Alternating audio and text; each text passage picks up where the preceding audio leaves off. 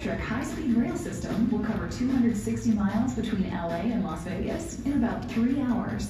Madam Treasurer, when it comes to high-speed rail in the state of California, it's a very touchy subject amongst people that live here because they've been promised this for years. What can you tell the community as far as this project actually coming to life?